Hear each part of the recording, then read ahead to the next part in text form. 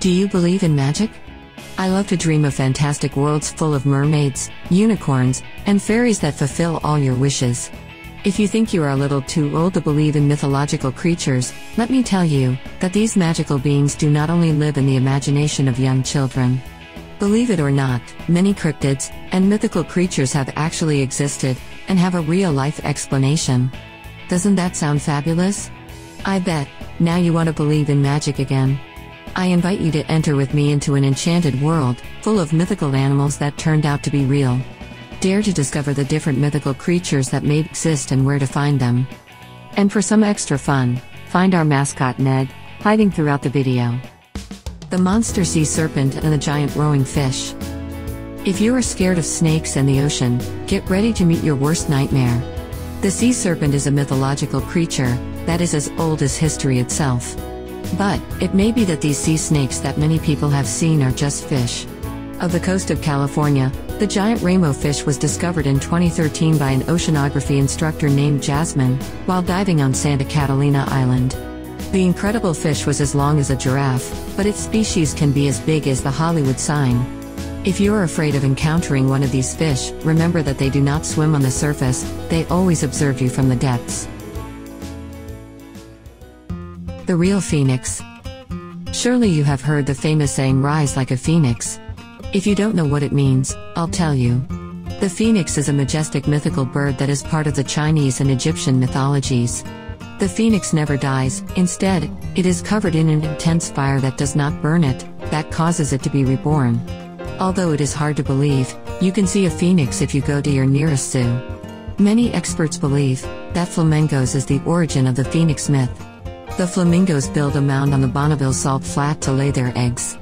When you look at these nests from a distance, you will see that the heat wave that surrounds them is very similar to the one we see around the fire. This may have been the beginning of the wonderful legend of the phoenix. Cyclops. Cyclops are one of the best-known mythological creatures in the world. In Greek mythology, they are described as giant creatures with one eye in the center of their foreheads. They were brothers of the Titans, children of the sky god Uranus, and the goddess of earth Gaia. If you remember the stories of the Iliad and the Odyssey, you will know that Odysseus encountered a fearsome Cyclops, who devoured many of his men during their journey. The most terrible thing about these beings is that many believe that there is evidence that they existed, skulls with a single eye hole in the center of the face. But, luckily for all, these skulls belong to a species of dwarf elephants, and the opening of the eye was actually the nose of the small animal. We can be calmer now. The next time you travel to the islands in the Pacific Ocean of Borneo and Java, you will meet dwarf elephants, who are as tall as a horse. Those described in the Iliad were brought to the island of Cyprus by traders of the exotic of that era. Giants. Giants are part of the mythology of most peoples. Greek mythology speaks of tribes of giants, sons of Haia. And, even in the Bible, they tell us about the famous giant Goliath, who was defeated by David. Have you ever wondered about the origin of these creatures? It is not as magical or remote from reality as you would imagine. Today and forever, there has been a genetic mutation that causes gigantism in people. So, we have world records like the tallest man and woman in the world, and I bet you don't think they are magical creatures, they are just people like you and me. Banshees. When we think of fairies, we imagine some playful and haunted little creatures that can play tricks on us. Banshees are totally different Irish fairies. They are young and beautiful women who come to warn you that a loved one will lose their life. But do not fear or hate them, they do not want to threaten you, they want to warn you in time, so you can say goodbye to your family. The Banshees myth may have arisen from the Irish keening tradition. The keeners were women hired to sing wails to mourn those who died at funerals. The richest families had many keeners, and it was begun to be believed that they were fairies, who could predict the death of members of their clans, even if they were far away. Kappa. One of the oldest and most mythical monsters in the region, lives in Japan, and you have surely heard of it. Its name is Kappa. It looks like a fish or turtle, around the height of a small child. Only that, the children do not have scales, teeth and sharp claws. Rumors indicate that the kappa devours animals and humans that are approaching the banks of the river. But rest assured, this is all just a myth. All thanks to the biologist Jeremy Wade, who in an episode of his program River Monsters dedicated himself to looking for where the myth of the kappa really came from. From the Japanese giant salamander, an amphibian giant of great weight and size. Its large teeth and sharp claws are not a myth, so be careful the next time you are in Japan near a river. The mythical dragon. Who has ever wanted to see a dragon flying through the skies at some time in their life? We all love dragons. They are without a doubt one of the most powerful mythological creatures we know. For many years, scientists have wondered about the origins of the magnificent dragon, thinking of extinct giant crocodiles or stegosaurus as possible candidates. But, a strong candidate for this election is the Komodo dragon. This large and poisonous reptile is native to Indonesia and is a predator par excellence. Unfortunately, they are in danger of extinction because of us, something similar to the legends of dragons that were hunted by humans until their extinction. The griffin.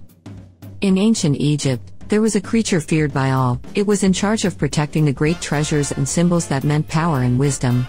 Half eagle, and half lion, the griffin is a legendary beast with the power of the two formidable predators. Its claws and sharp beak made it fearsome to anyone. But historian Adrian Mayer has said that the griffin may actually come from gold miners, who discovered ancient fossils of a dinosaur called Protoceratops, which had 4 legs and a powerful beak. The griffin may have arisen from the idea of a giant dinosaur. Although the griffin sounds scary, the Protoceratops was a herbivore.